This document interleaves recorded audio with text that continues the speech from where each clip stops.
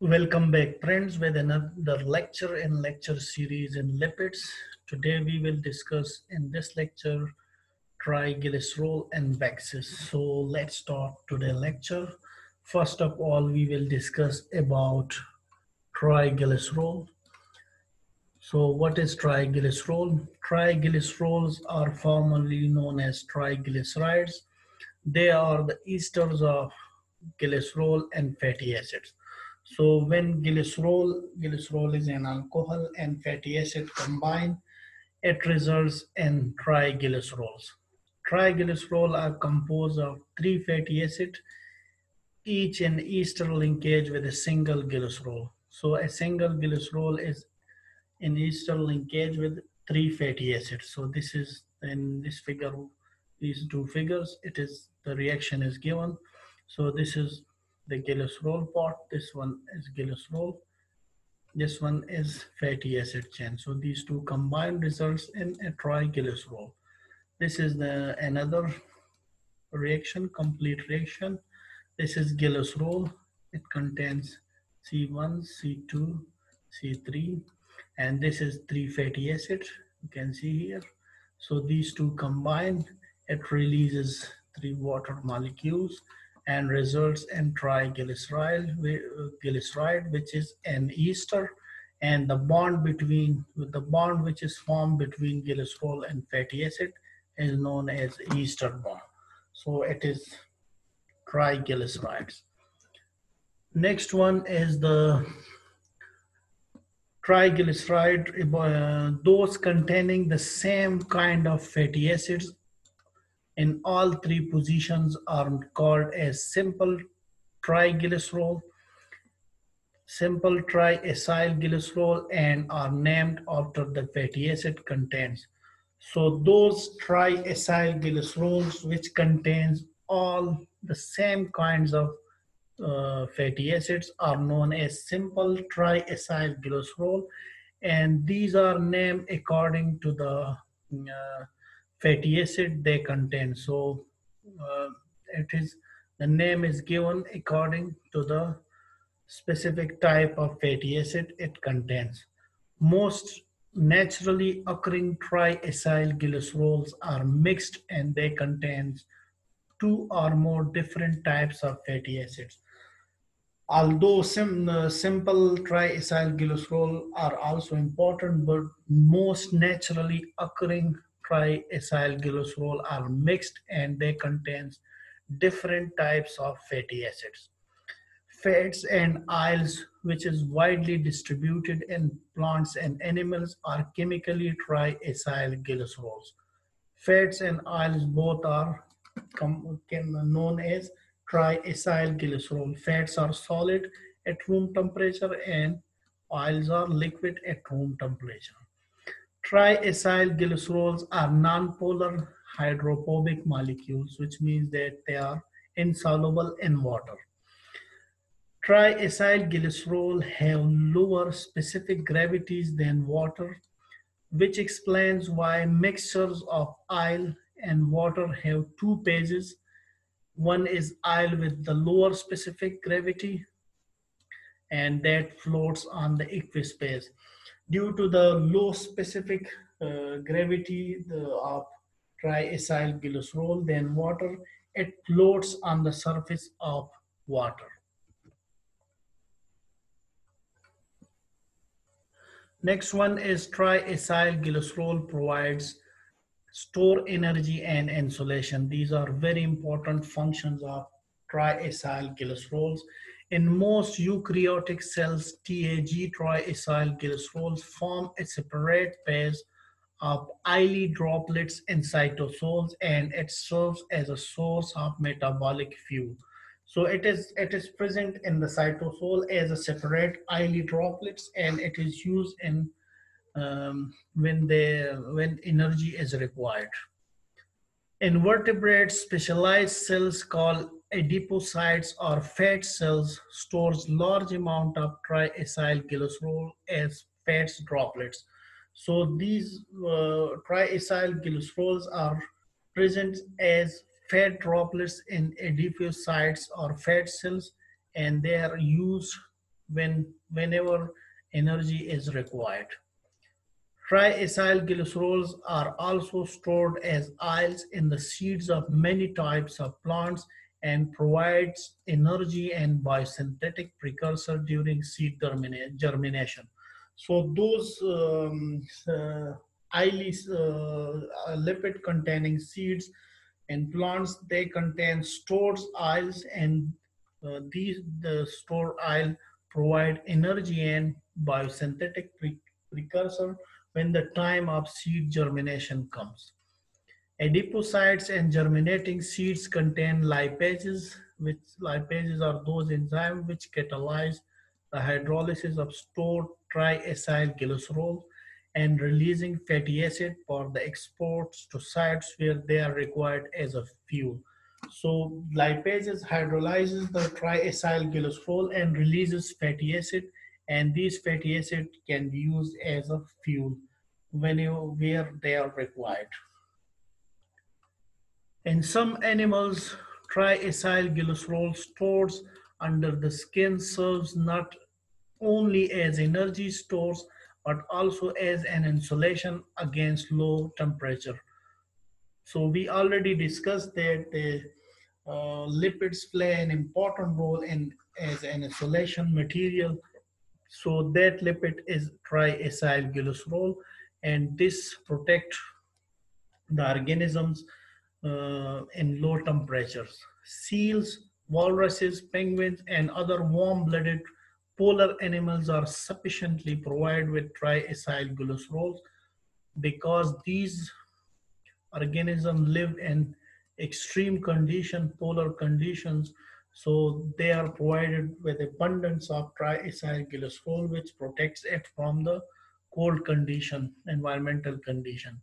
Next one is in hibernating animals like bears, the huge fat reserves accumulated before hibernation serves the dual purposes of insulation and energy storage.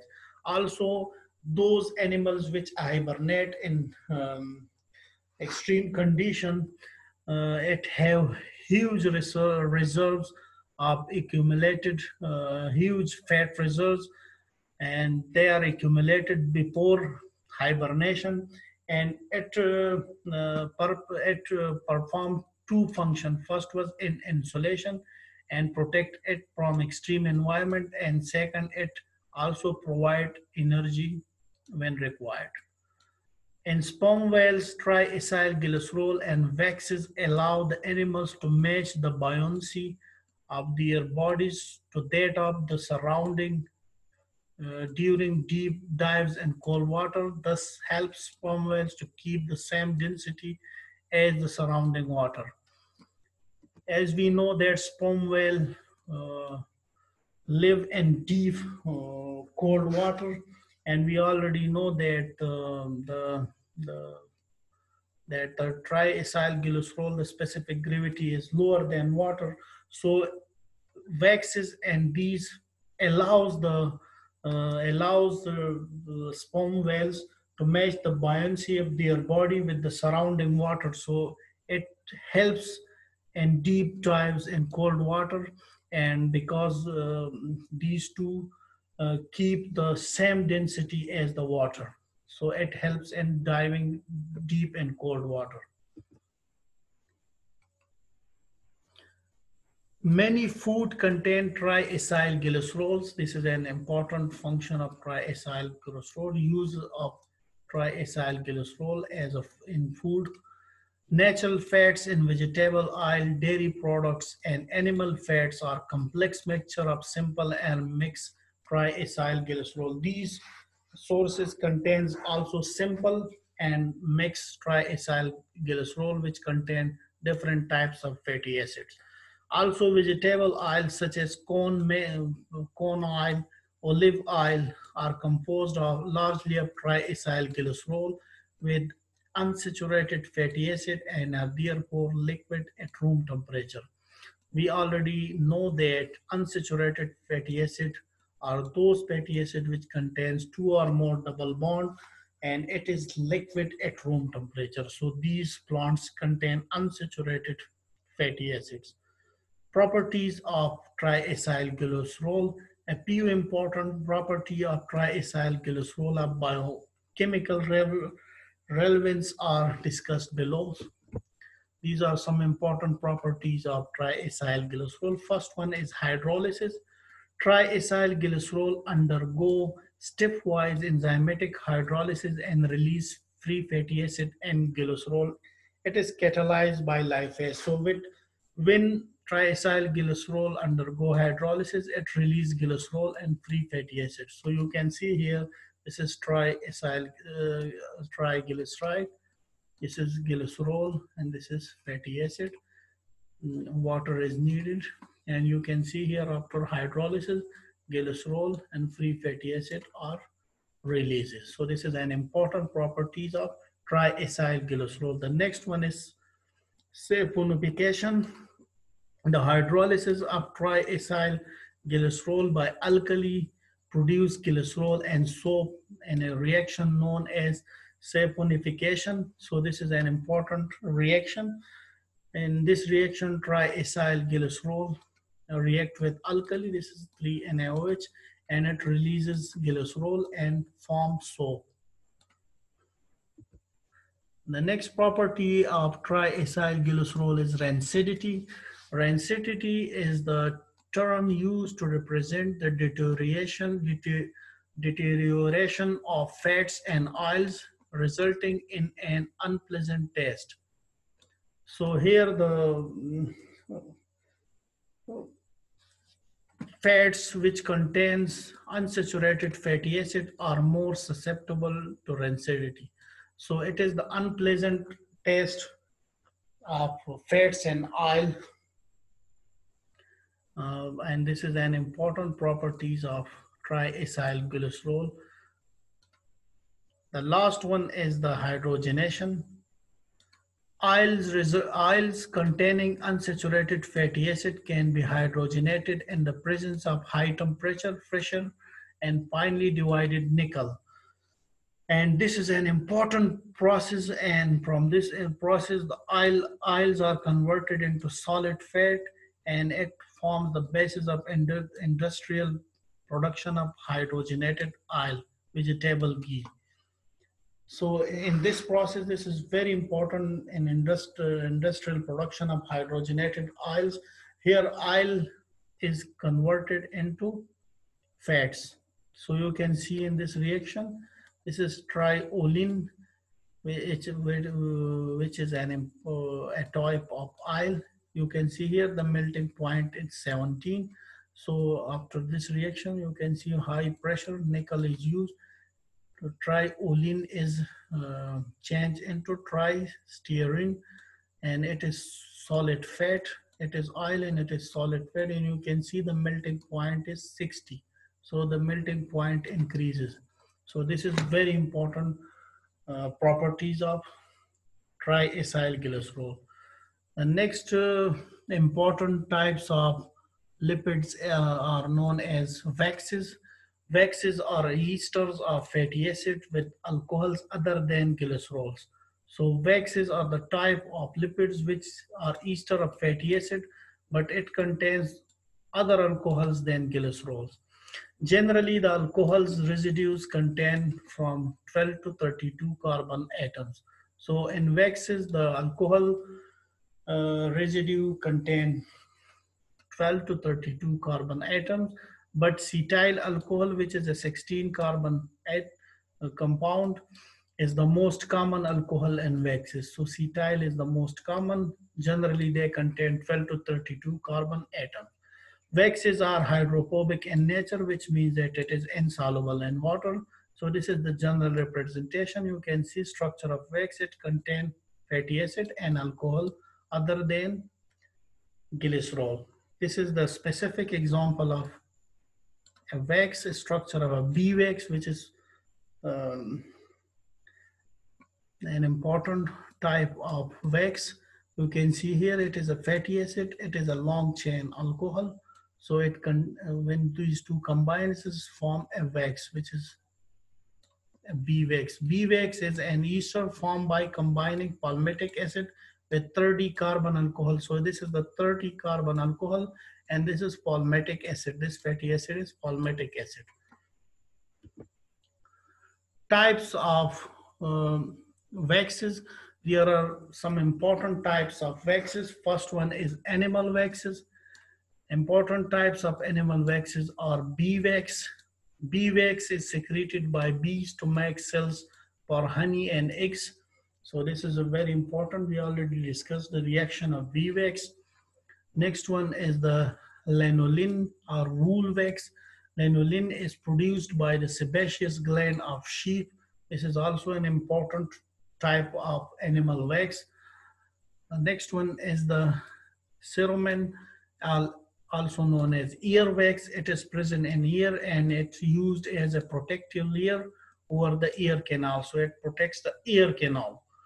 Next one is the sebum. Sebum is an oily substance secreted by the sebaceous gland, and it prevents skin from becoming over dry. So it is also an important type of animal wax. Next one is the spermaceti.